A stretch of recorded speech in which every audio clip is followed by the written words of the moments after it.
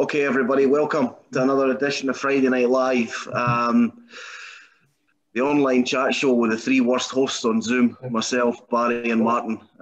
It's great to see all. It's great to see all the usual faces that we see every week, and it's also nice to see a few new faces tonight as well, and a few different names in the boxes here. That's great. Usual kind of rules, guys. Those of you that have been on a few of these calls know what they are. For some of the newbies, if you can keep all your phones and tablets on mute, if possible, and if anyone's got any questions, if you can put them in the chat box, we'll read out as many as we can, if not all of them.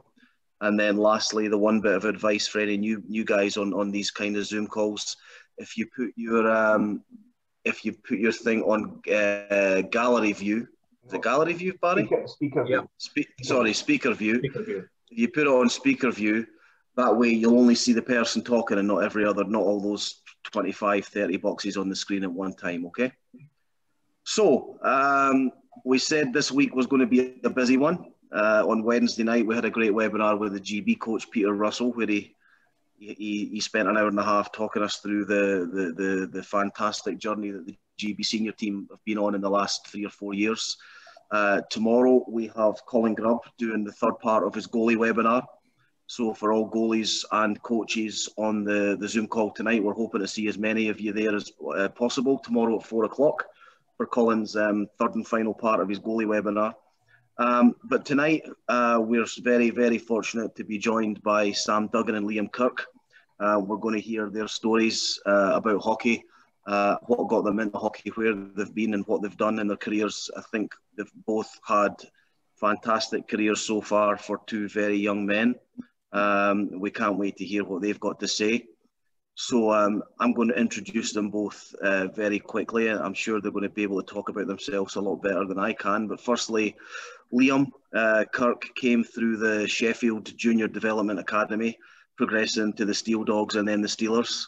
Then in 2018, Liam is one of very, very few British players who was actually drafted by an NHL team, 7th round by the Arizona Coyotes. He spent the last 2 years with Peterborough Petes in the OHL.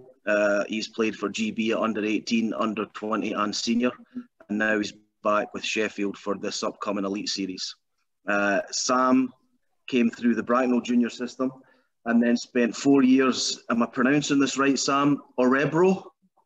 Yeah, that's a good effort, great effort.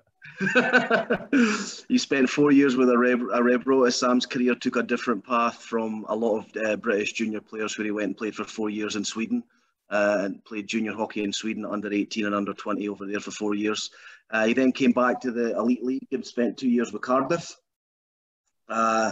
He was back in Sweden again playing senior hockey, and he's recently just come, well, say recently, about a couple of hours ago, he touched down in this country again, and he's going to be playing with, it's Coventry in the Elite Series you're playing with, isn't it, Sam? Yeah, that's right, yeah. Cool. Okay, well, guys, welcome to the call. It's great to have you here. We're all really looking forward to hearing about your hockey journeys so far. Martin, Barry and I will have a few questions before we open up to the floor. I'm sure all the kids on the call are going to have a lot of questions that they're going to look to get some advice and some tips from you guys. But to start off with, why don't you both spend 3 or 4 minutes just telling everybody a little bit about yourselves, how you started playing hockey, places you've played, experiences you've had, and so on and so forth. Who wants to kick off? Kirk can kick us off. Set the tone. Put it on me. Okay, Liam, on you go. Yeah, so as Lynchy said, I grew up playing Sheffield pretty much my whole life. Always was a Steelers fan as a kid. Obviously, my parents they used to go and watch the Steelers when they first started playing, and they've been fans ever since. And my brother started playing, my older brother Jonathan, and then I just kind of copied him and went from there. Really, like I said, played in Sheffield, and then at 16, there was a couple opportunities that. Dougie kind of opened up for me by going to Sweden himself, and it was, I could have looked at going that European route or finishing my education in England while playing with the Steelers or training with the Steelers. So I decided to go that route. Played there for 2 years. Played with the Steel Dogs in the EPL at the time for the first year when I was 16, 17. And then went and played for the Steelers when I was 18.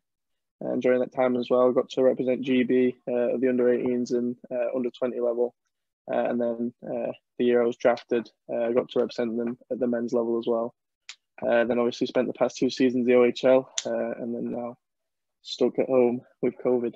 Well, not with COVID, but because of COVID. So yeah, it's been a really, seems like a long journey, but it's only just started my career. So in 10 years' time, if we do this again, I'm sure I'll have a bit more to say about it. But... Cheers, Sam. Yeah, so I mean, fairly similar to Kirk. He grew up playing in my my hometown. I'm from like the Reading area, so grew up playing in the Bracknell program. I always was. I got into hockey through my older brothers. I'm quite a bit younger than them. So by the time I was born, they were already well on their way to playing in their junior hockey. So just sort of followed in their footsteps. I always had them two and my parents to look up to as role models, and that was really important for me. Getting into the sport was having someone to look up to like that. So yeah, I played in Bracknell until I was 15. I sort of knew that, as I'm sure a lot of you boys and girls on the call are aware of, that the facilities and stuff like that in the UK when it comes to ice hockey is quite limited, which can be frustrating at times as a young player. So I decided that if I wanted to really get the best out of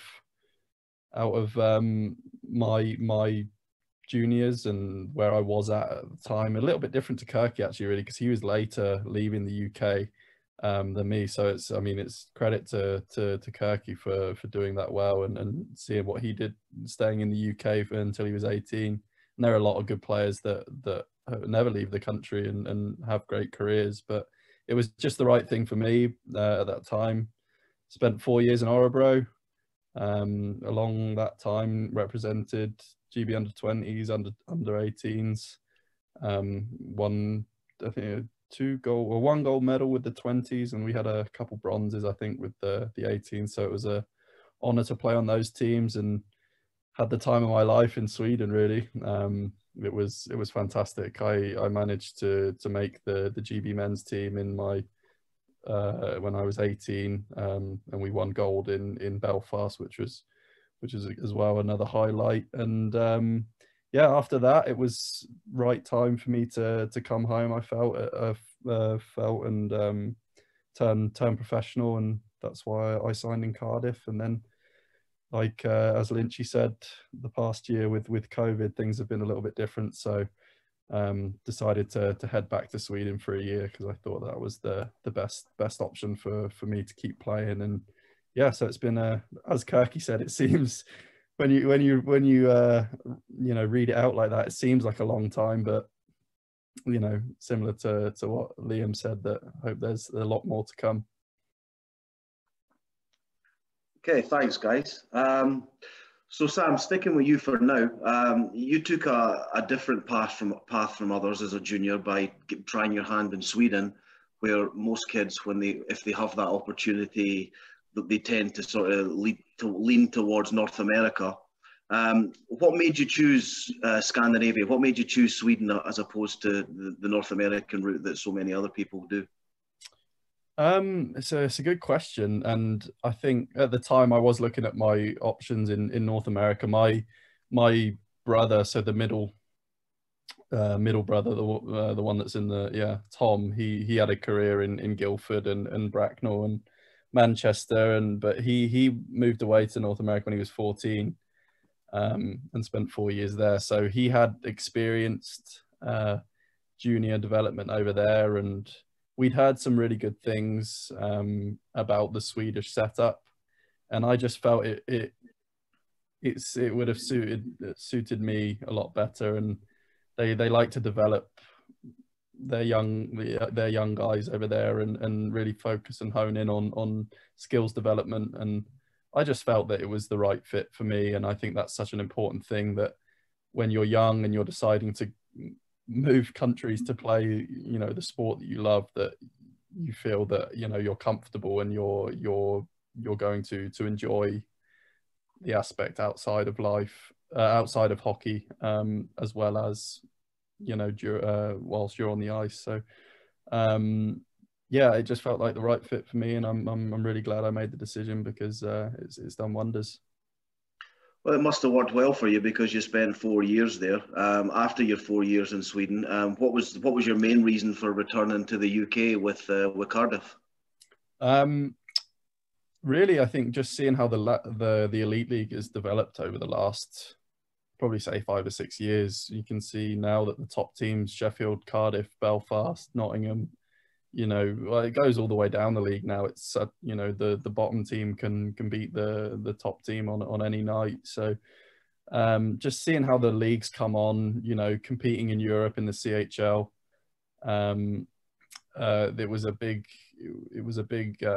big draw for me to come home and play. Being closer to home, of course, being away since I was 15, that was going to be nice. And as well, they offered to give me my degree as well. So that to be able to get my degree along playing professional hockey has been a huge thing. Okay, and after spending a bulk of this season playing in Sweden, what league would you say you preferred the most, the Swedish hockey or the British elite hockey? I'm gonna say the British elite hockey, to be honest. It's two different games completely. I think the British games played quite a North American style on a European size rink, which is a little different to most European or other countries that play on the same size rink. But I just like the physicality and the bit more the more simple style of play, rather than a lot in Sweden is they'd prefer you to go backwards a lot of the time than go forwards and just keep the puck, and it's all about puck possession. So I would say that the Elite League I enjoyed more. Okay, thanks, Sam. And Liam, you've probably been asked this question 1,000 times. Tell us about draft day. Tell us about the feeling that you had being drafted. Did you have an idea it was going to happen? And how were you informed that you'd been drafted in the NHL? Yeah, it was a very long day, I'll say. I think I remember, obviously, it was coming up to the draft day, and I was saying to my family I didn't really want to watch it. I didn't really want to spend the whole day just focused on a screen, just worrying if it was going to happen or not. So, I mean, we planned to go golf for the majority of the day, and that never happened. As soon as the draft came on, it was eyes to the screen, like we said we weren't going to do. I mean, obviously, we weren't expecting first round, second round, third round. It was a bit more, you know, we were waiting for later on, but it seemed to just take forever. And then, you know, I was reported I could have gone anywhere between the 4th round, 7th round. So the 4th round comes around, and it's just very nerve-wracking watching each team go by and slowly making the picks and not seeing your name. And I think I had 12 teams that I went to the combine that interviewed me, and it was every time that one of them teams come round, I'm like, okay, this is it. Is this it?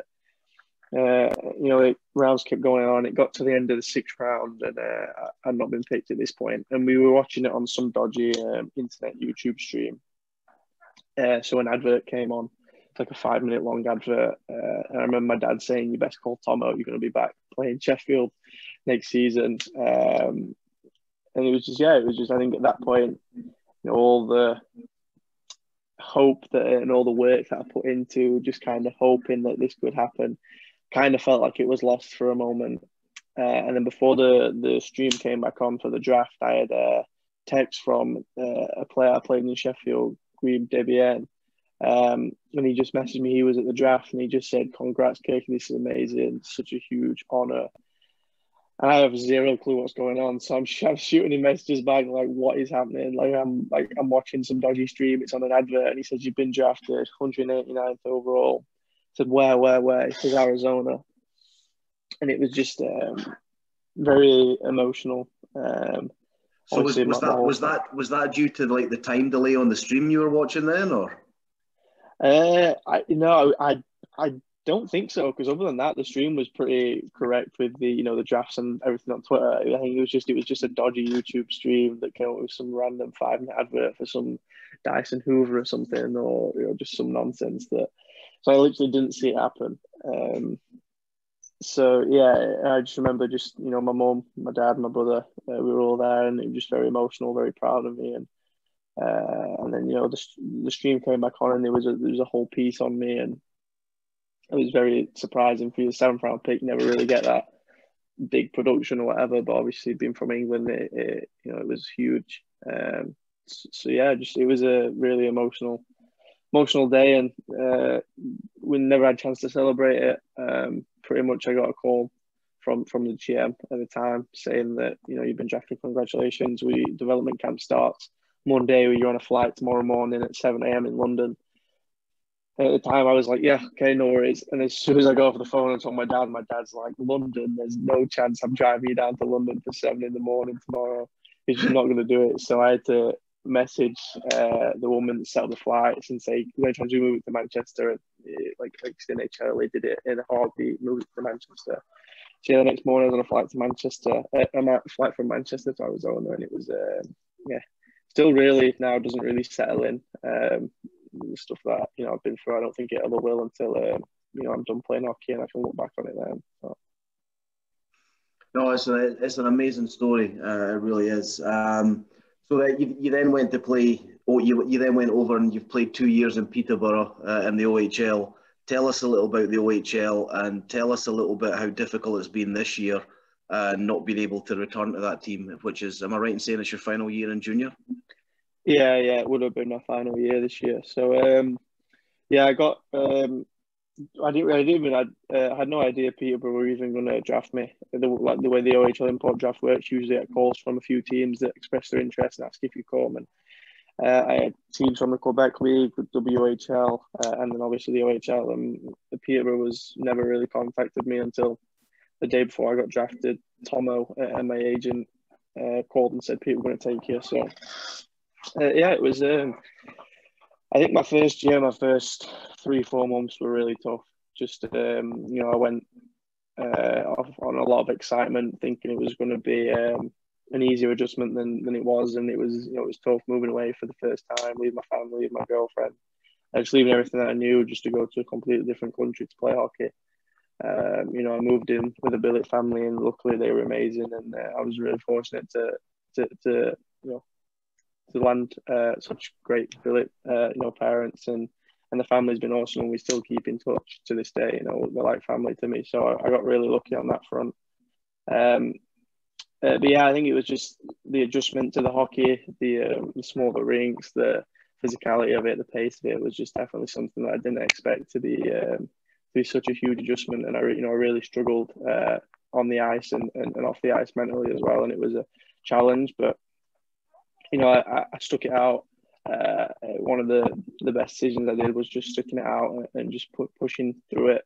And luckily, I had GB20s coming up, which was huge for me, just to go and get some confidence. The start of the OHL season, my first year, I was like 4 points in the first 4 games and thought, I'm flying. And then I went 20 games without a point, and it was just something that's never happened to me before. Bar playing for the Steelers, so it was a shock. And the GB20s came at the perfect time just to go see some familiar faces and to play and have a big role and to get a lot of confidence back. And I finished my first year. It's pretty successful, and I was very happy with it. And just I was fortunate enough to land a spot on the GB roster as well in the World Championships that year, which obviously just gave me a huge boost in confidence again.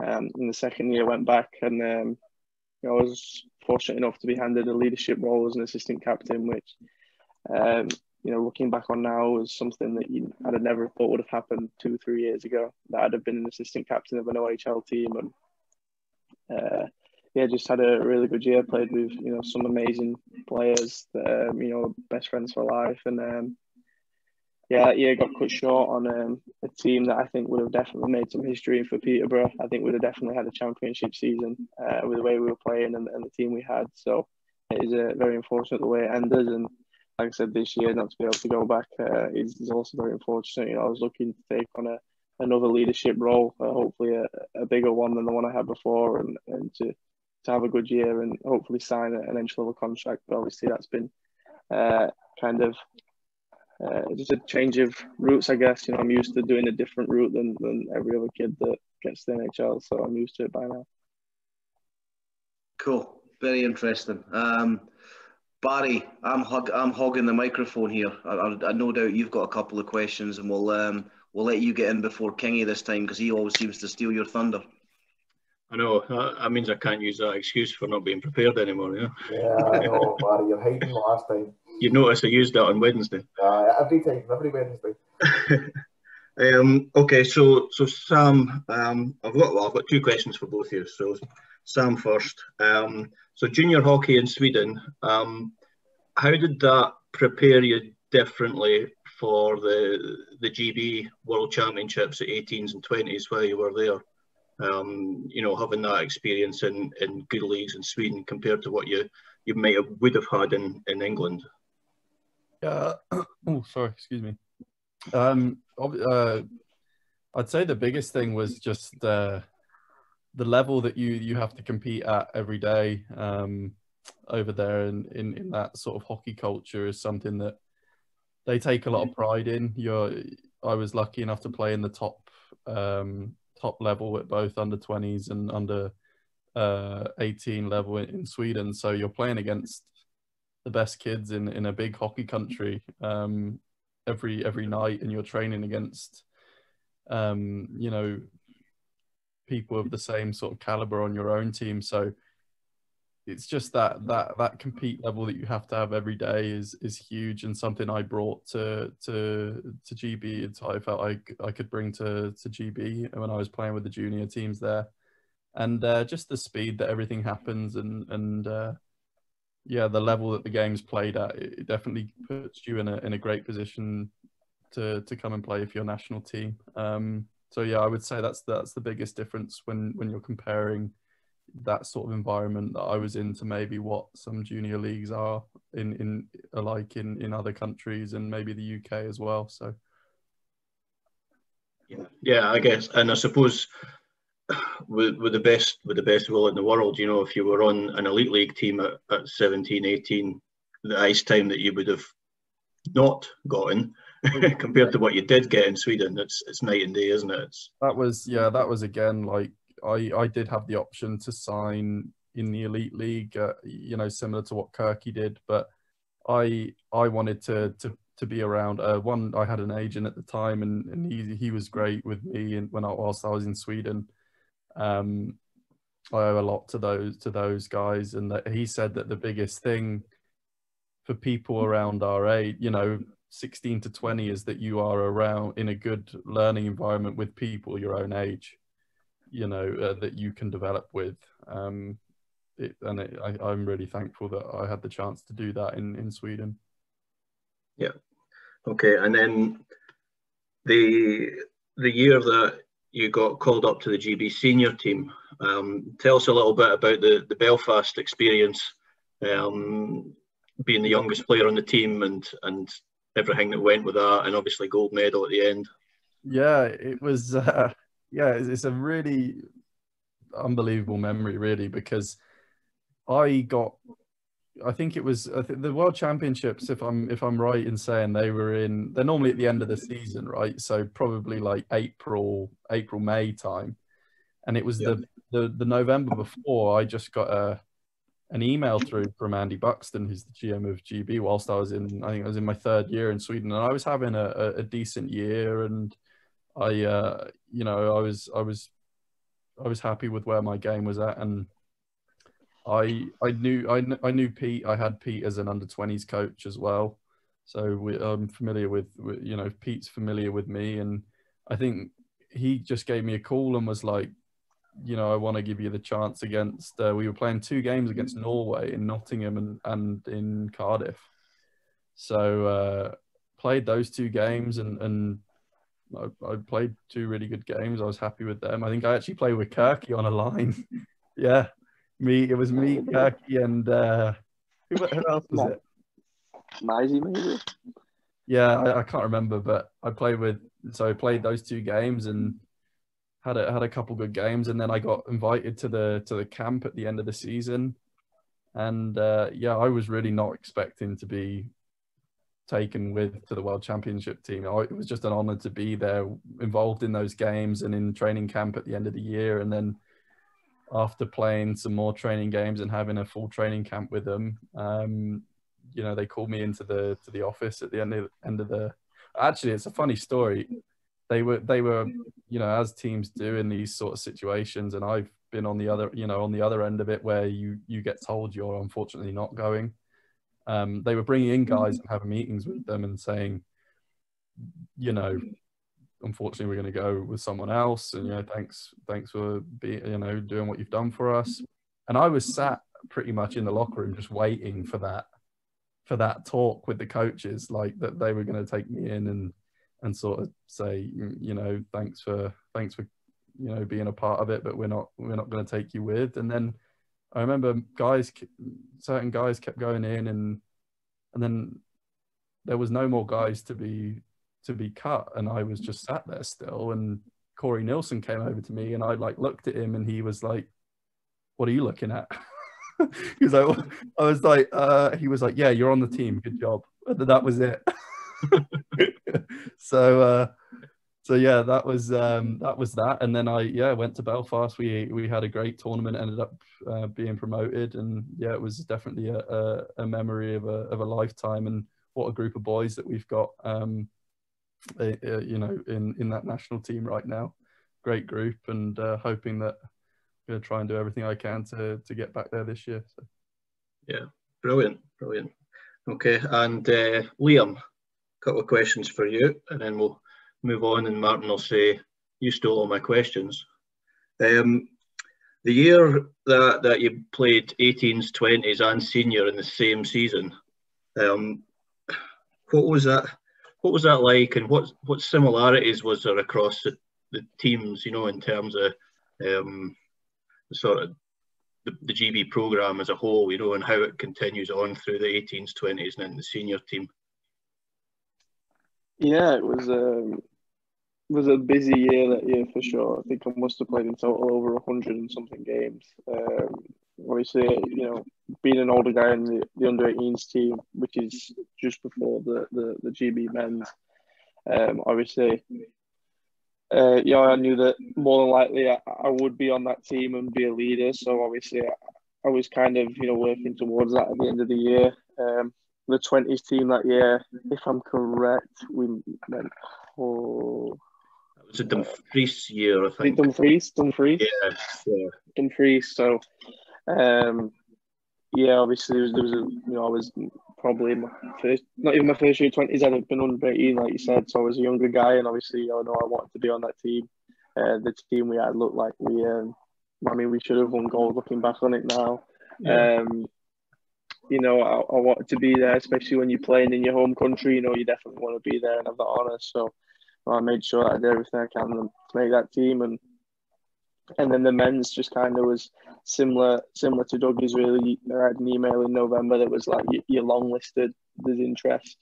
And then got one later on after 18, or just before 18, sorry, that said that you'd be invited to camp. And I think, you know, the GB system as a whole was, you know, really well run. But I think when you get to the seniors, you realise it's a different level of just compete.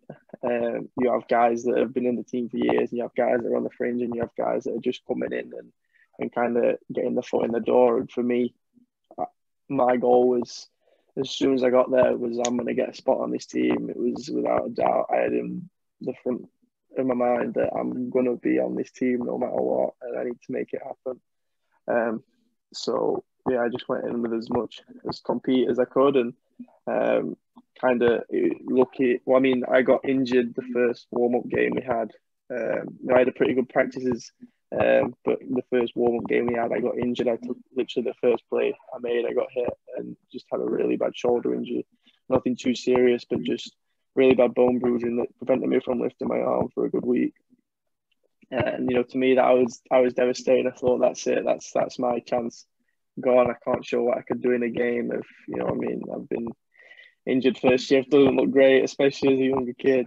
But I remember we got back to Coventry, and the next day they had exit meetings, like Dougie said. But I got called in. And I was just thinking, this is it. I'm caught. I gave it my best shot, obviously. And then when I went in, Pete said, "How's your shoulder?" And I said, "Yeah, it's hurting at the moment, but it feels better day by day." And he just said, "We're going to take you. Go rest it up. Come back in a week when we come back for the next bit of camp. If it's good enough, you're in. If it's not, we won't take you." And then Corey just kind of said, a bit more explicit than this, but suck it up, but a lot more explicit. Like I'm sure Corey's like. And it was just, that week was just, I remember just being at the Steelers physio. I was just making sure I did everything I could just to get it healed, just to have that opportunity. Come back and it was almost 100%, and luckily enough, Pete trusted it and took me. So brilliant. And that was the year in Hungary, wasn't it? Yeah, that was the year in Hungary. So I went out and actually I remember the camp before we went. I still had a bit of an injury, but Pete had me on the second power play, and I didn't expect it. And I was really struggling just to kind of make simple plays. Just the confidence was not there. Obviously, having the injury and then playing at GB senior level, it was just something I didn't expect, and the nerves kind of hit me, and I wasn't doing too good on practice. So when we got to Hungary to Budapest, I was just a spare forward for the games. So the first game I sat at the bench the whole time, didn't play. In the second game, now I can say luckily we were getting destroyed by Kazakhstan. We were losing 5-0 and there was 10-15 minutes left in the third period, and Pete put me out. I just thought it was my opportunity just to get back on playing. Played really well. I thought it was really well. Some people might not, but I thought I played pretty well. And then ever since after that game, I played constantly. It was 4 flying minutes, but even up to the last 10 minutes of the Hungary game, which was the gold medal game, I was still out on the ice at times. So, that was just huge for me, just to know that, if I keep just working and putting my mind to it, that, I can play at that level. So, as huge as the gold in Estonia. It was different. Them tournaments are crazy. Literally anything can happen. You lose 5-0 to Kazakhstan and you still end up playing for a gold medal game against Hungary, and it was just, results go any way. And I remember in Estonia, the gold medals in that jersey there. It was my first gold medal, and it was just like we beat Lithuania. We had to beat Korea to guarantee a medal, but we lost Poland 5-4, and Poland had to beat Estonia in regulation, and Poland were by far the favourites, and Estonia were nowhere near the favourites. They were, I think they were playing for 4th, 5th, something like that. I just remember being in the stands that whole time and just hoping something happened, and Estonia pulled it back, and obviously it went into overtime, and we just went nuts. And it was just 2 different experiences. You get one where you're out on the ice and you have to take the game to overtime to win a gold medal, and another one where a team has the gold medals in their hands. They have to lose it for us to get it. But that was the first one I ever got, and I was captain of that trip, so it was really really memorable. I think every time you play for GB, it's memorable, but especially when you win a medal. Yeah, brilliant.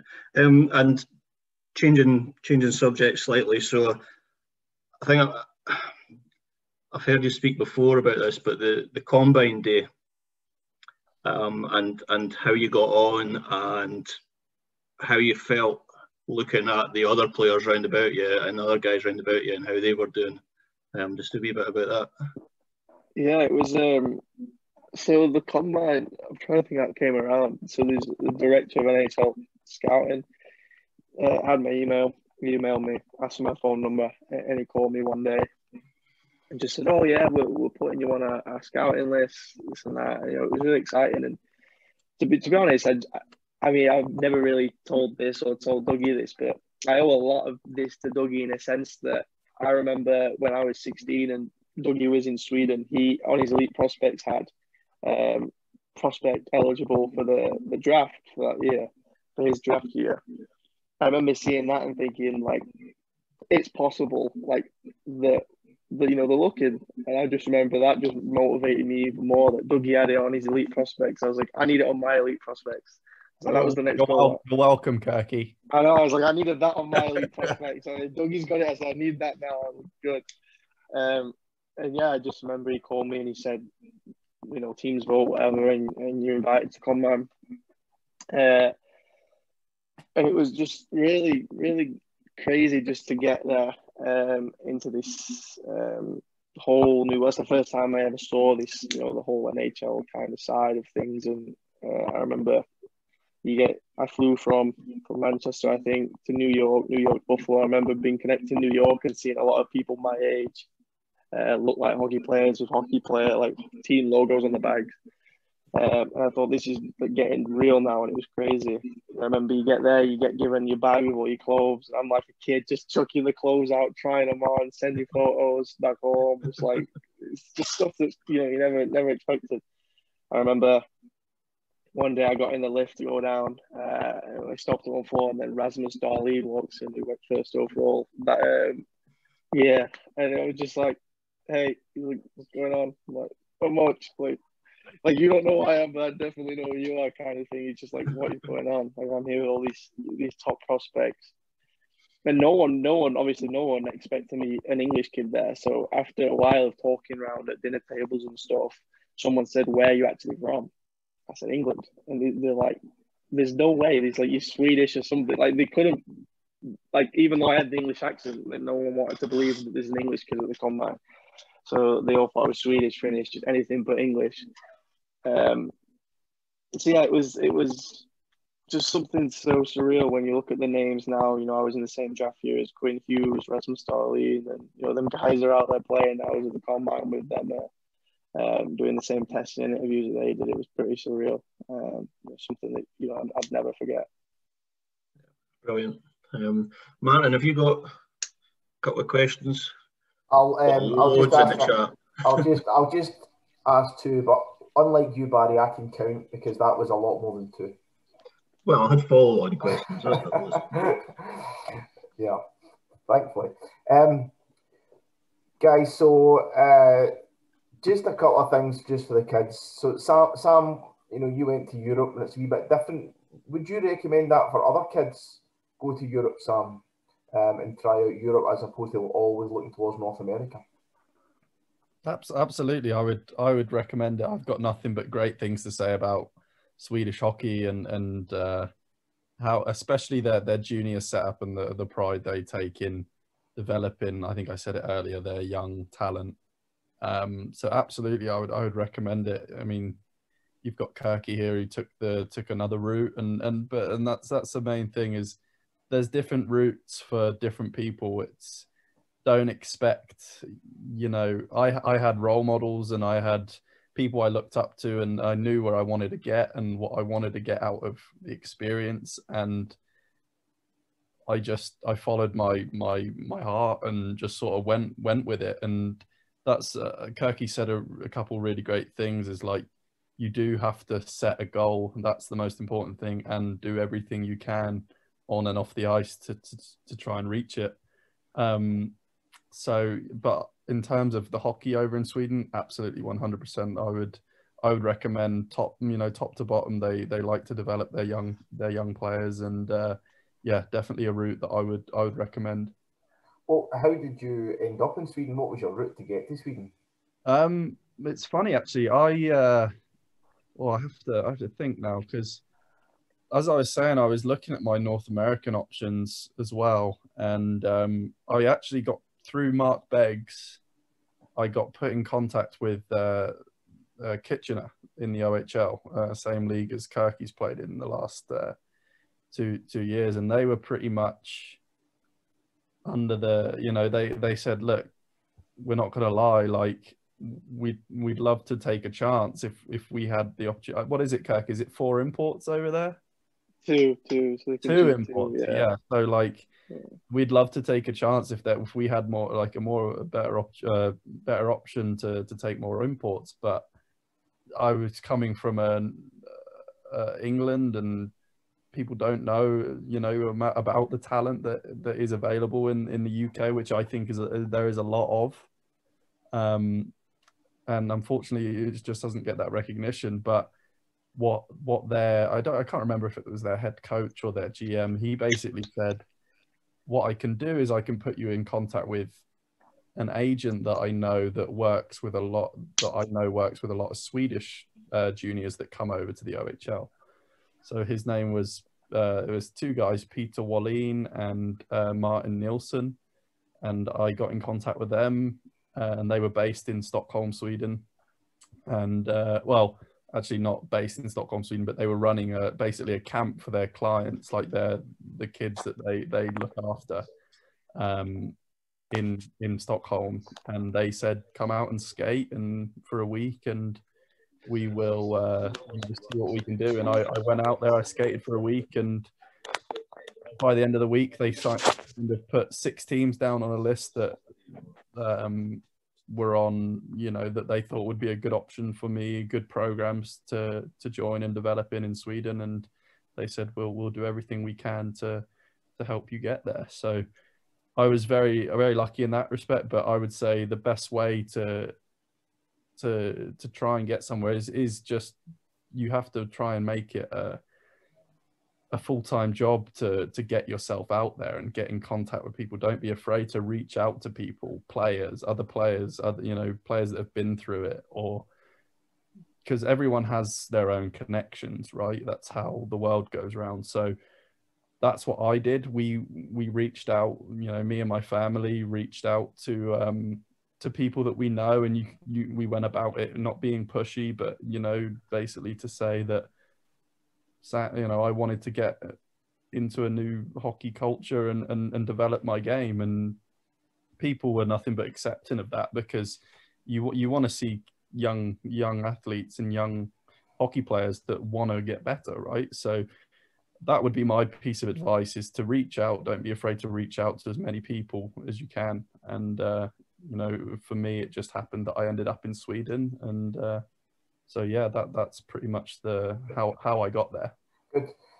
Kirky, question for you. You were the kind of first British trained draft pick.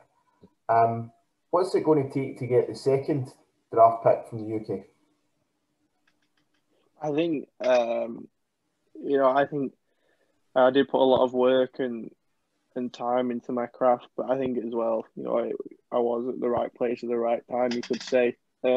You know, I Beggsy, who helped Dougie, kind of was the one that told Tomo about me, and that's why the Steelers let me come skate with them, and I ended up signing there. So, like you said, and that came from, like Dougie said, just putting yourself out there and making yourself available to speak with these people and not being afraid to reach out yourself. And obviously, you know, it worked out for me. And but I think the main thing was just determination and just believing in myself. That was a big thing, you know, just having that belief that, you know, I could do it. You know, at 16, it was never on the back of my mind or the front of my mind that I could be drafted to NHL. But you know, I just kept working at it and just went goal at a time. Like, my first goal was to play for GB at a junior level.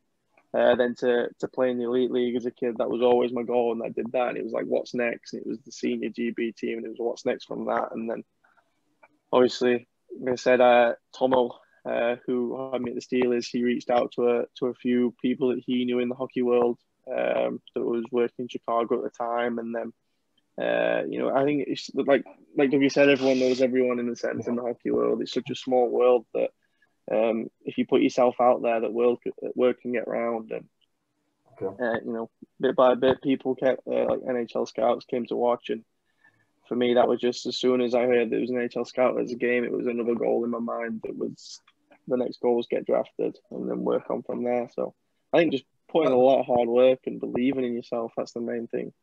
I was just going to say, sorry, Martin, that like one thing Kirky said there, which is a really good point, is like, and especially like the biggest advice I'd give to the kids, to kids in the UK is, there's one thing like putting yourself out there and making the most of connections, but it ultimately will come down to that work ethic that you put in and that determination you have every day to get better. Whether, you know, because I'm sure Kirky, you experienced lack of ice time in the UK as a kid, but there are always ways you can find to keep developing, whether it's off the ice in a field or you know in the gym, or it's there's always things that you can be doing to work on your development. So that was a really good point Kirky made. Yeah, well, I was just going to ask that, Sam. You know, what skills would you tell these young kids that are on this call to work on? What would be your advice in terms of getting up and becoming a professional hockey? What skills would you tell them to do and work on? Yeah, you know, I credit a lot of my success in my junior career and up until now to the sort of attitude and work I had off the ice, in terms of working out, you know, in the gym and from a pretty young age, really. So I would say off the ice, you know, you don't want to be going crazy in the gym and lifting a bunch of weights, and you know that can be dangerous at a young age. But you know, the little things like speed work and plyometrics and different stuff like that I really feel that it can benefit you massively on the ice, and it's something I've always done from a young age. And then on the ice, I think the fundamental skills, I know I mean, you learn things from game experience and you get things from playing games, but when you're on the ice, you know, your skating, your shooting, and your stick handling are the three fundamentals of any hockey player. And when coaches look at you, they will say, oh, how does he skate? How does he shoot? And how does he handle the puck? So I would say those three things are huge. And again, that's something you can work on off the ice. You know, you can do things that will help you once you get on the ice. And I remember my brother telling me a good point, you know, because I would always say to my brother, like, oh, you know, it sucks, I'm only on the ice 3 times this week. And I remember him saying to me, like, okay, what do you do in that hour on the ice? What do you do? Do this drill, this drill, this drill. And he was like, no, like, when you're in line for a drill, stand there and stick handle. Yeah.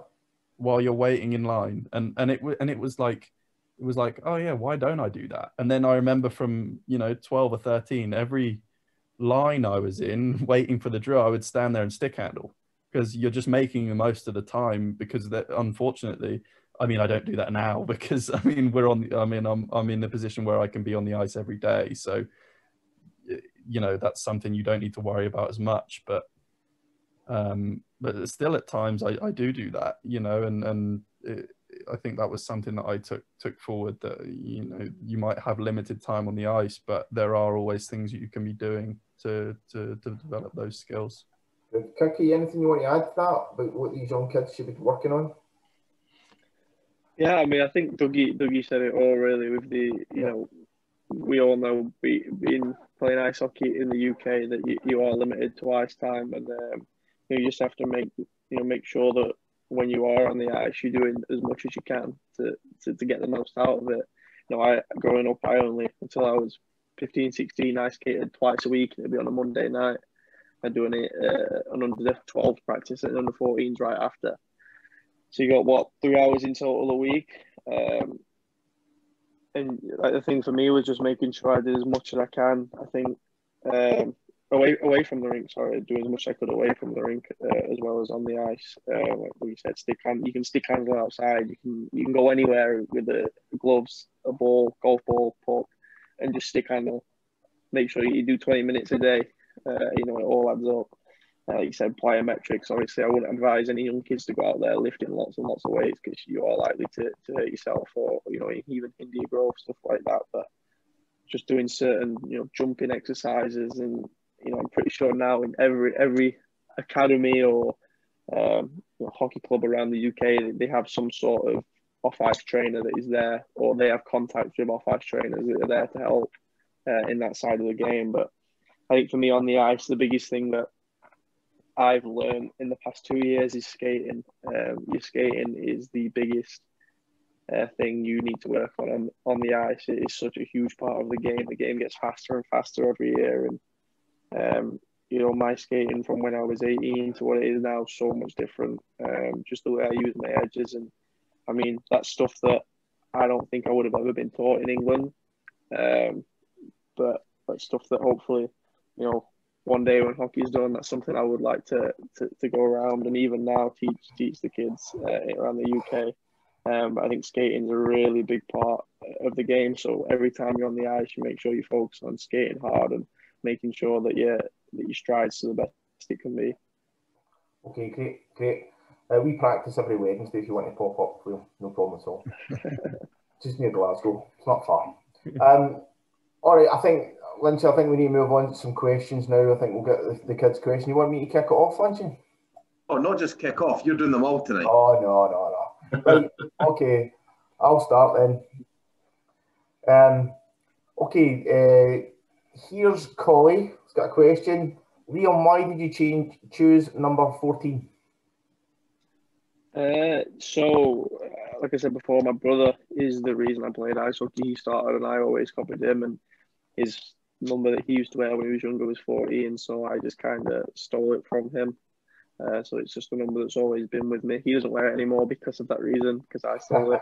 He knows what he now wears 90, but yeah, it's just something that, you know, I like to know that I'm wearing, because it just reminds me, obviously, of my brother and how much of a role model he was to me. Sam, what number do you play? My number's 16. Any reason? To be honest, no. I just really like. I always make a joke and say to the guys, I look like a 16. So yeah. 16 out of 10. 16 out of 10. Yeah. Okay. Here we go. Harris McMillan, his first question of 50. Liam, if you were to choose any NHL team to go to, what one? So he's just asked you what's your favourite NHL team. I don't know. I'm supposed to answer this. I mean, I should say Arizona, but I've always been a fan of Edmonton, and you know, really in the past 3-4 years, I've really enjoyed watching the Leafs. Just the talent they have is just pretty exciting to watch every time they're on the ice. So. It's pretty good. Another question from Liam. What was your routine for on ice and off ice time? What stuff did you do on and off the ice? So I mean, yeah, like I said, on the ice, we only had 3 hours a week, 2 practices. So, you know, we was just doing the drills and just making sure that every time I did a drill, I did it to the best I can. And like Duggan said, when you have a chance to stick handle in a line, do some stick handling, shoot an extra couple of pucks if you get a chance. I know obviously coaches don't like that, but if you can, just put one in the back of the net. And then off the ice, it was the same thing, just shooting in the back garden and stick handling. So. Okay. Harris McMillan, I'll ask Sam first. Sam, what position do you play? I play either left or right wing. I can play or right wing. Yeah. Kirky, what position you play? Well, at the moment left wing, but I used to play centre, and then last season I also played right wing. So any reason why you just play the position you're in, or is it just natural? Go ahead. You go, Dougie. I actually went to Sweden as a centreman, and then after my first year, my coach told me that he didn't like me as a centreman, and he thought that with my skating and my physicality that I would be better on the wing. So he moved me there, and I really enjoyed it. You know, you can think about going forward a lot more than as a centreman. But at the same time, you still have some defensive responsibilities to take care of as well. So I got moved there and just sort of went with it, and I'm happy I did, because I think it's definitely suited me. Kirky, you always played wing, or?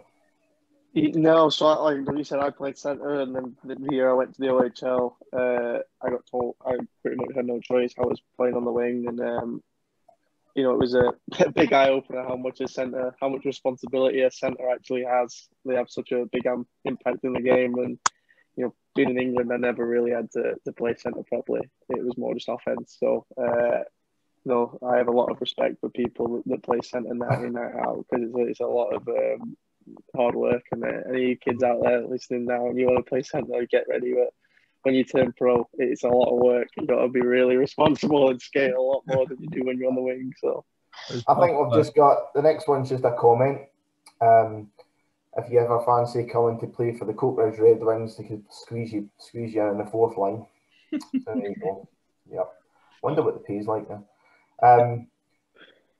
Next question from Cameron Bain to everyone is, what's your favourite country to play hockey in? Ooh, that's a tough. Well, I've only played. I mean, I've had the chance to play in different countries with GB. I enjoy playing in the UK. I think the UK has such a passionate fan base, and you can see what sort of crowds the Elite League get and how loud the games are. Of course, loved playing in Sweden too. I have a lot of time for Sweden. So I feel bad. Well, I would have to say the UK, just because it's where I'm from, and and playing in front of your home country's crowd every night is, no matter what team or what arena you're in, they're extremely passionate, and so yeah, I'd have to say the UK. Okay, Liam. No, Dougie does make a great point about the UK. It's always nice to play at home, but I think for me, playing in Canada was definitely a crazy experience. Just I think I'm more suited to that style of play now. I think that's what I prefer. Other than that, I'd probably say if they treat the players like they did when we were there in Korea. Korea was pretty nice. We got checked out rotary for that tournament. That's so cool playing Korea. That wasn't a bad tournament. We got checked pretty good every game. You come into a little lounge and there's coach and stuff. Were you there, Spud? I'm trying to think who the coaches were. I remember it was just it was pretty easy living for a player, and we were only kids, so that wasn't bad. Okay. Next question from Harris: would you ever come to Glasgow to play? Who's this for? I think we'll just ask it to both. Would you ever come and play for Glasgow Clan? Yeah, I mean, I would never rule anything off the table. Yeah. I would never rule anything off the table. Glasgow have got a great team. I've heard good things about the organisation, and great city. I really like whenever we've been there with Cardiff and been able to see a bit of the areas around the rink. It looks really nice, and so yeah, I'd never rule anything out. But now I'm happy where I'm at. So we'll have to see in the future. Kirky, Glasgow, I think being realistic, my girlfriend does not show up about the idea of living and playing in Glasgow. She loves that idea. So yeah, she really wants to. She sees lots of pictures. She follows lots of hockey wives and stuff, and she says Glasgow is up there on one of the places she wants me to play. So I mean, if she has the choice, I could end up there at some point. Yeah. Next question: have you ever learned any other languages playing away? Yes. Sam, you learned you learn Swedish? Yes, I'm fluent in Swedish now. So again, that's like another thing that experience gave me, was not like, if we just put hockey aside, like the whole life experience of living in Sweden, and I was in such a beautiful place as well in Örebro, and then this past year I've been in Stockholm. So so I'm fluent now. So that's given me that aspect of it, which is amazing. It wasn't something that I had planned going there. It wasn't like I'm going to have to learn the language. Everyone's got such good English there. So, I mean, when I first got, everyone would speak English with me. But then just throughout the 4 years, I picked it up, and yeah, I can fluently speak it now. So that's something I'm really proud of. And so that was a great thing about being in a different country. Yeah, Kirk, you just sticking with English? Yeah, I'm fluent in English and Yorkshire.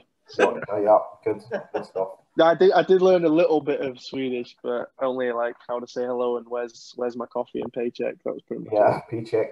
Let's hear it. Yeah. So, Liam, who's your favourite? This is a question from Rory McAllister. Who's your favourite professional player and why?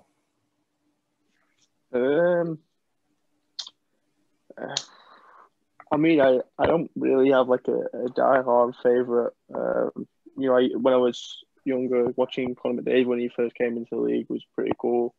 To see what he did at such a young age and what he does now is exceptional. But I mean, I like watching all kinds of players just trying to take bits from their game. Austin Matthews, the way he shoots, McDavid, the way he skates. They've all got different aspects that I try and do my best to emulate, but obviously not as good as they do.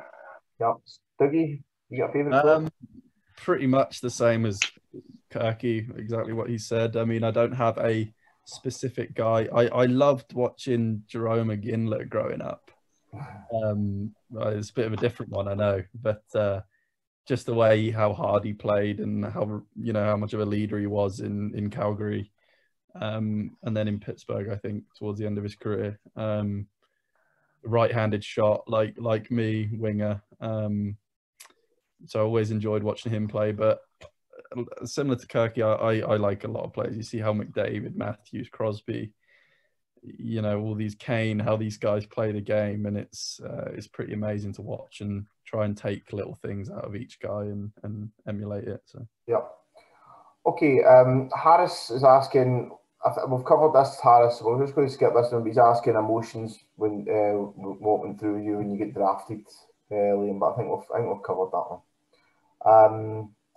Next one from Rory McAllister again. We'll go to Sam first. He's on the screen.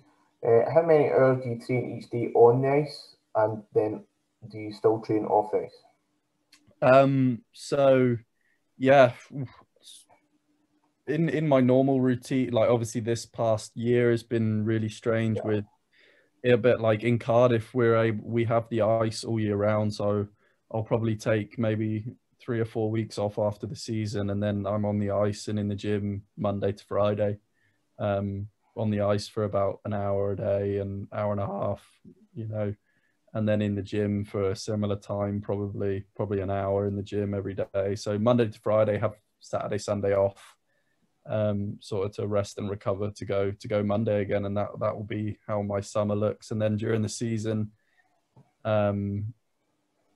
on the ice every day, and in the gym probably 2 or 3 times a week, just to sort of keep things in check and make sure the body's healthy and that. Nothing too strenuous in the gym throughout the season, but you can find ways to sort of keep your strength up in the gym. And then it just depends on game schedule. You might have a busy game week, where you play Saturday, Sunday, Wednesday. So there's not much time. So it varies throughout the season, but yeah, that would be pretty much for me. Okay. Yeah, pretty similar to Dougie. In the summer, obviously this summer's been different, but I just train usually 5 days a week on the ice, maybe 2-3 times a week, and then weekends off. And then in the season, like Dougie says, you practice pretty much every day, bar a few days off after games, and gym 2-3 times a week. Obviously, like you said, depending on your schedule. I think pretty sure it's pretty similar for around the whole hockey world. So, like I said, you're still working out just to make sure that you're staying and you keep your strength that you did all summer. So. Okay, great. So next one from Cooper Colley. What's your most memorable moments in hockey? Is that a goal or injury? What's your kind of memorable moments? Every winning team I've been on is a memory. The gold medals with GB, all the GB experiences, as Kirky mentioned earlier, are memorable. It's always an honor to represent your country. So the medals and the boys and the teams I've been able to be a part of there and being able to captain, GB teams have been really memorable. And then recently the playoff win against in Cardiff season before last, my first year in Cardiff, is a huge memory. And then there's personal things that you remember, like your first professional goal. I remember my first goal in Sweden. So yeah, that would be it for me. Okay. Cooper Colley's got a wee comment. In London 2018, I was at a game against Lithuania and I saw Liam, and the whole game I was just asking, when's Kirk going on the ice? He benched in that game, Kirky? No, that'll be the game where I took the injury the first hit. Yeah. If it's the one in Milton Keynes, yeah. Yeah. Well, he was asking for you the whole game. Cooper Colley, biggest fan. I was in the stands with the Papa Johns. That's what I was. Rich Cargill. Sam, how old were you when you went to Sweden, and how difficult was it for you to settle in a different country? Were you living with a Swedish family, or how were you living? So I moved when I think I always get this wrong. I think I just turned 16, like a couple of days after my birthday. I left. I wanted to get my GCSEs done, and then I moved straight after. My mum actually moved with me for the first. I lived with my mum for the first year, and then Dad came out towards the end. He wasn't able to come over straight away with work, and then I moved into the way they do it in Sweden is from 15 or 16 they put guys into apartments and you live by yourself. So from 17 I was living with a teammate in an apartment, and my parents ended up moving back to the UK.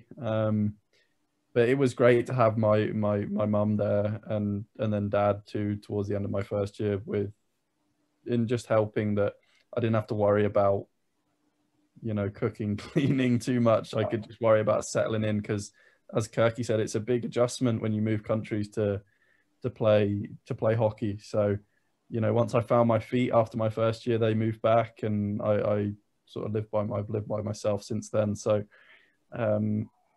yeah, no, it does come with challenges, but as Kirky said earlier, you have to decide how much you really want it in those situations, how much you really want to develop, and you've just got to, as best you can, stick at those things, and because it will pay off, and you'll really be glad that you did, and I'm glad that I stuck it out. I'm sure Kirky's glad he stuck it out in the long run. So, yeah. Okay, great. Have you ever scored any memorable hat tricks? That's one for Kirky for sure. He's had a lot. Yeah. I scored a few. I just scored a lot when I was young playing in England, but I think I scored maybe only one in Canada in the OHL. I don't think I've scored. Well, I mean, apart from the Steel Dogs in the streaming series, I don't think I've scored one since that. So. Yeah. Well, scoring a hat trick in the OHL must be memorable. That must be good. Finlay Sawyers wants to know, have you ever changed your equipment brand? I think he means, have you moved from Bauer to CCM or done anything radical like that?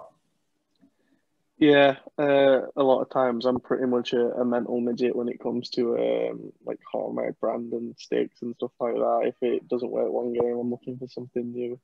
But at the moment, I've been pretty loyal to Bauer. Obviously, with Huey, been a Bauer rep. I've been in Bauer sticks for a good couple of years now, and just went back to Bauer skates recently from Trues. So I mean, yeah, I'm pretty loyal, especially when Hugh's playing with you, kind of puts it in your face that he wants you in a Bauer stick. So yeah, Diggy. Yeah, I mean, I'm not that fussy when it comes to equipment. I've always had Bauer skates, and I do generally like the Bauer stuff the most when it comes to sticks and gloves and stuff. But this past year I used Warrior because the team was sponsored by Warrior. My first year in Sweden I used Eastern because the team was sponsored by Eastern. So but I would say most of my career I've been with Bauer, and I have Bauer in Cardiff, and so yeah, I would say that I like to stick to Bauer, but I'll get what I'm given. I'll use what I'm given. Okay. Next question from Cooper Colley.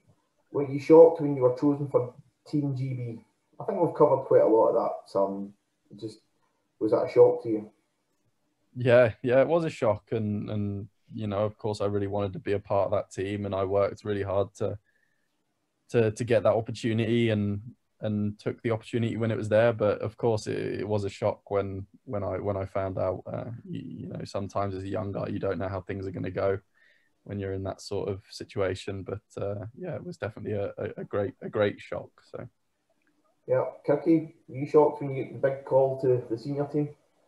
Yeah, definitely. Like Dougie says, you know, it's always on to play for GB, and it's a little different to how it works at the junior system. Junior, you get an invite and a trial, whereas GB, you get long listed, and then you know, if you're lucky, you get an invite for a camp, and you have to do what you can there to impress. So it was definitely very shocking. Obviously, like I said, the first year when I had the intro, I didn't expect it. So, but yeah, it's definitely it's an exciting feeling when you get it.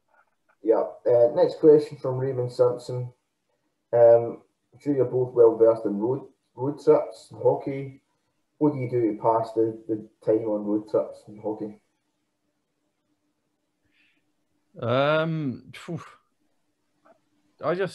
I generally have my headphones on, listen to some music, have a laugh with the boys. I love road trips. They can sort of bring a team closer together when you're on the road for a while, and you know, so just enjoy it with the guys, you know, your best mates around you, and yeah, just chill out. Really, don't exert too much energy because you're probably going to be having to play a game the other end. So, but yeah.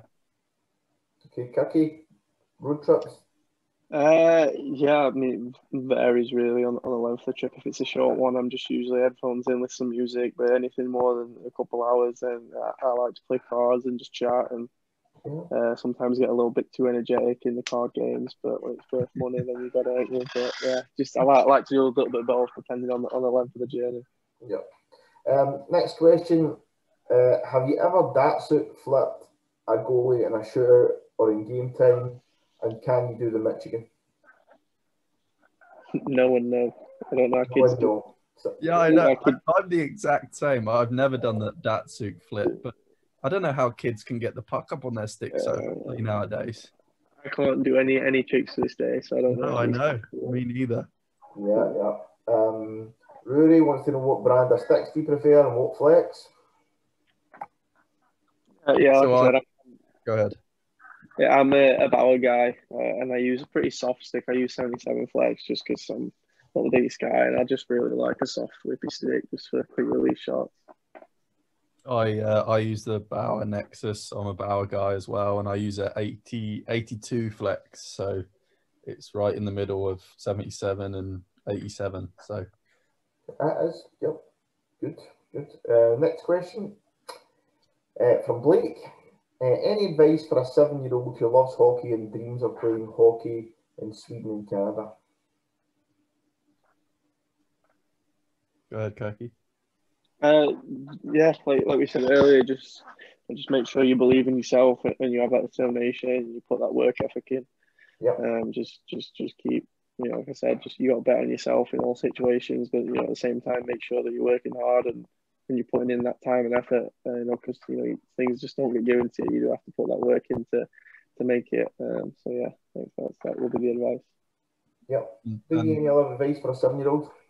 Yeah, just enjoy it too. Everything that Kirky said there is spot on, and then just make sure you do all of that with a smile on your face, because you know, if you're able, the end goal is to play hockey. Is, you know, I think me and Kirky are lucky enough that it's our job to play hockey now. We're doing what we've always loved to do as our sport, and it's our job now. So it's you know, it's pretty that's quite a great thing about putting in the work over the years, that you can finally come to that in the sport. And so yeah, just enjoy the process, and exactly what Kirky said.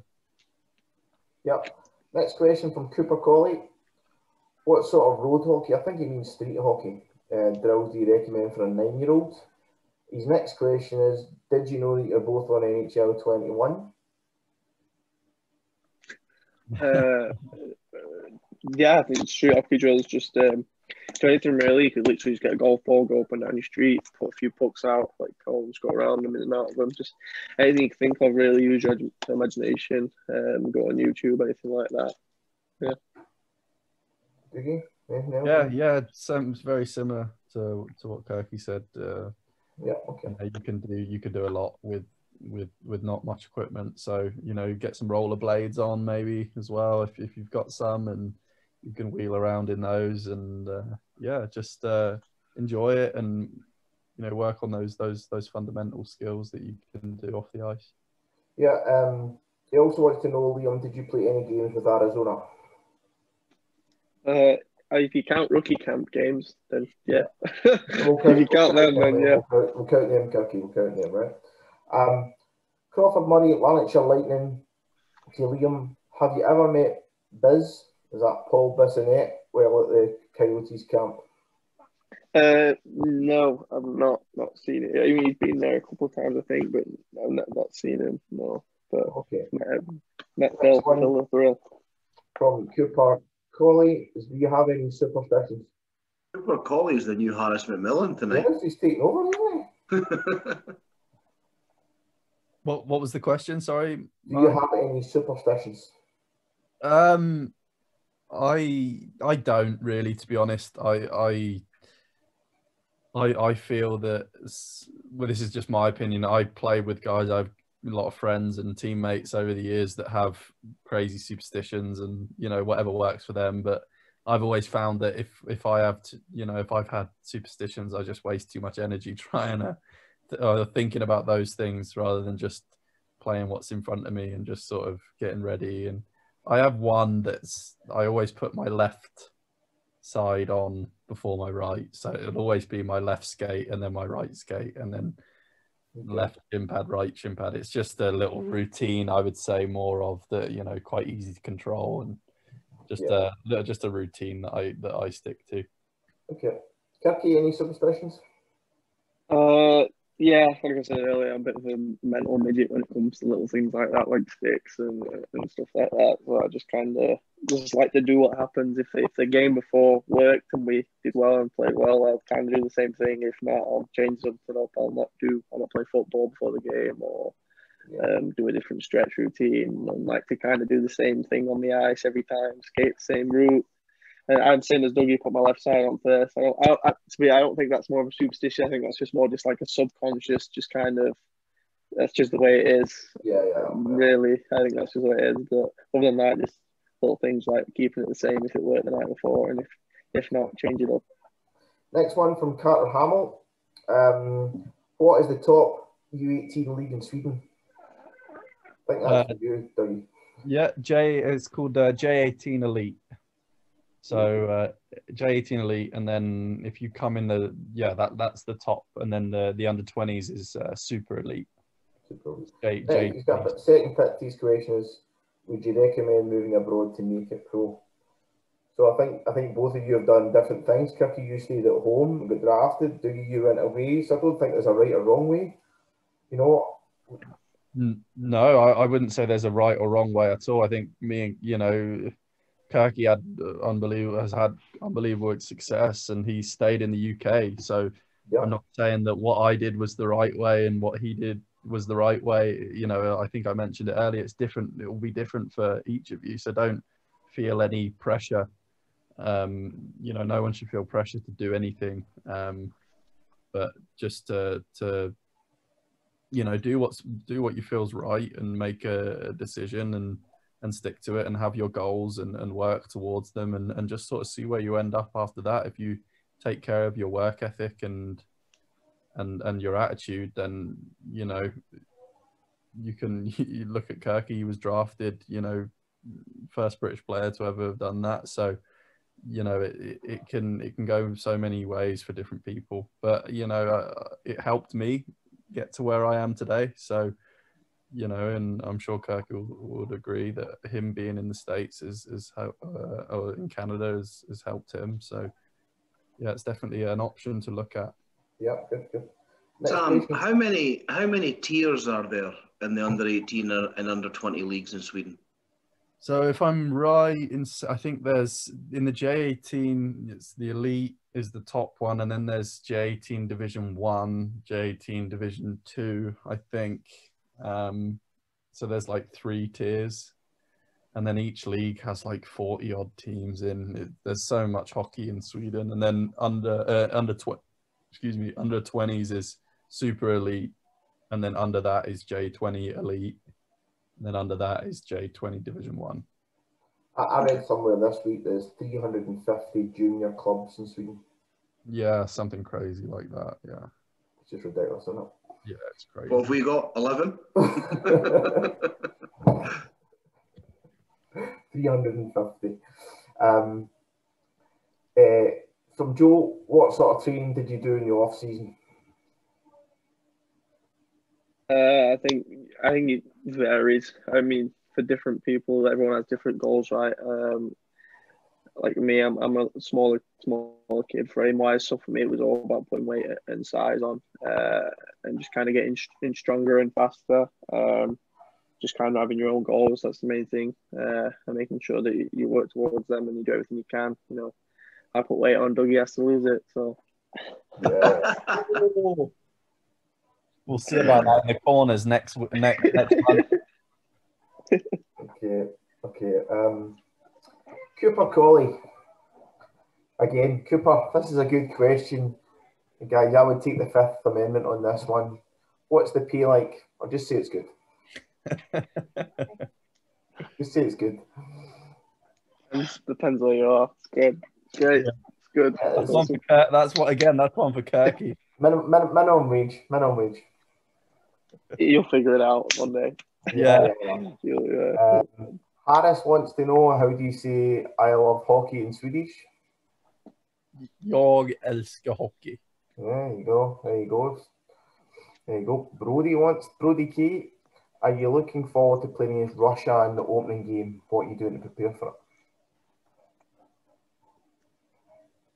it? Yeah, I mean, obviously I don't know if I'm going to be with that team or not yet, but you know, if I do get the opportunity, obviously it's top of my list right now is to be on that team after this streaming series. But I mean, if I get the chance, that will be unbelievable to play against those sorts of countries. Kirky had a taste of it last year. I'm sure you can talk a little bit more about it, but yeah, just excitement to see what it's like to play against the best players in the world, really.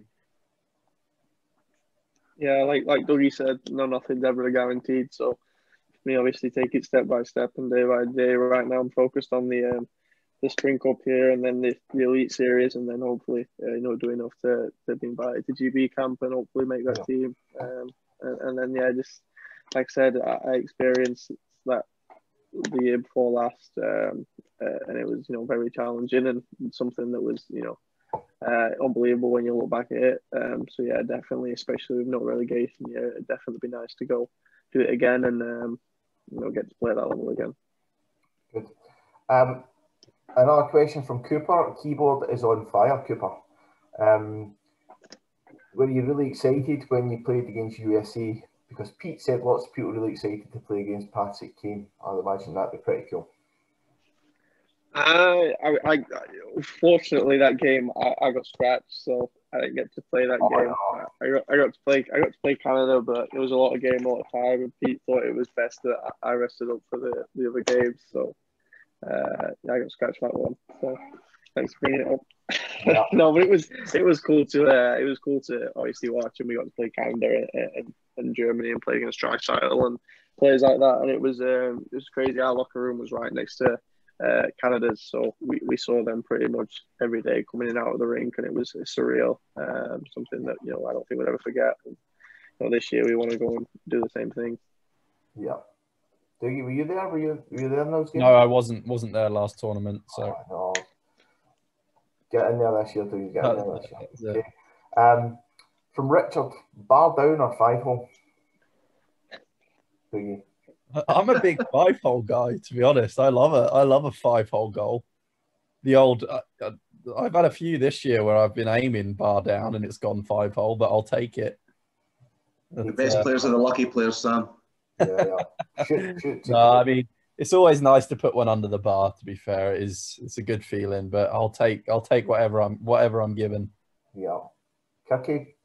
Yeah, like Dougie said, I used to be a bar down guy in junior, but now, I mean, last year I played with he's called Nick Roberts, and he went and played for the Leafs in the playoffs in the bubble and scored a goal. So he scored 50 something goals last year, and 35 of them were 5-0. So I kind of took a lead from his book and started shooting 5-0. And I think when you start playing pro hockey, you learn the game becomes a lot more about percentages. And if you aim 5-0 and it doesn't go in, there's going to be a rebound. Whereas if you go for bar down, it goes over the net, then your coaches aren't going to be pleased that the puck's swimming out your zone. So I'm more of a percentage guy now. Yeah. Carter Hamill. I'm 16, about to finish GCSEs this year. Should I move away or stay at home in Belfast to make it pro? Go ahead, Kathy. Yeah, I think I think definitely hear from our stories and listen to our experiences, and but I think at the end of the day, the decision comes down to you and what you think's best. Like Dougie said earlier on, everyone can take different routes, and no one's journey is the same. And as long as you have the goal in mind that you want to achieve, and you have different opportunities, I think do the best to look into them as much as you can and see what is the best fit for you. Because like we said, everyone's journey is different, and certain situations might not be right for you, and they could be right for other people. So I wouldn't let anyone else make that decision for you. It comes down to you and yourself. So obviously speak with your family, and obviously speak with people around that situation. But at the end of the day, you have to do what's best for you and yourself and your career.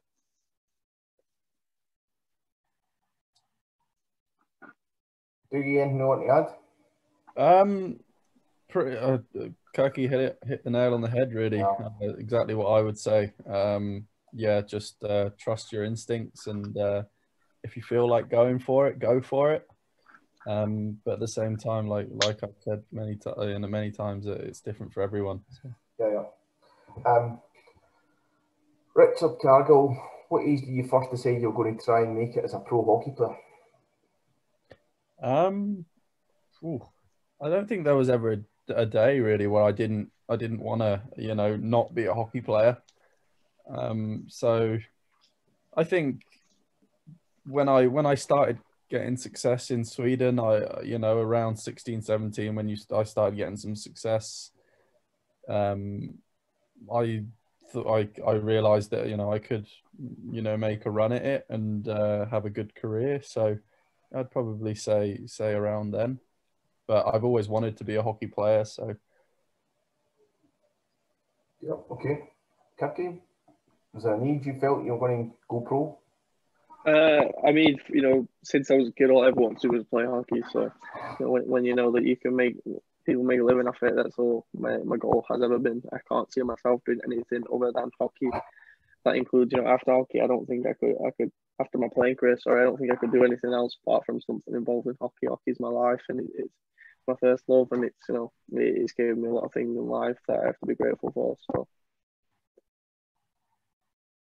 Okay, good. Cooper wants to know, what running drills would you recommend for a 9-year-old?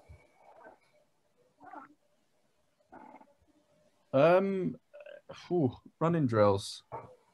There's lots of things you can do. I think, again, for someone so young, it's important to make sure that training is fun and enjoyable, because it's a lot of it as you get older. So you don't want to start too young because you don't want to burn out. But I mean, there's lots of stuff you can do, and agility drills but to like make games out of it, games of tag, games of different stuff like that. I would recommend. So for someone that age, and get in the park with your friends and play some football and just enjoy being active, and when you're that age, you don't have to worry about it too much. It's more as you get a little bit older that stuff sort of comes into it more. But just for now, just enjoy being outside and running around and being young.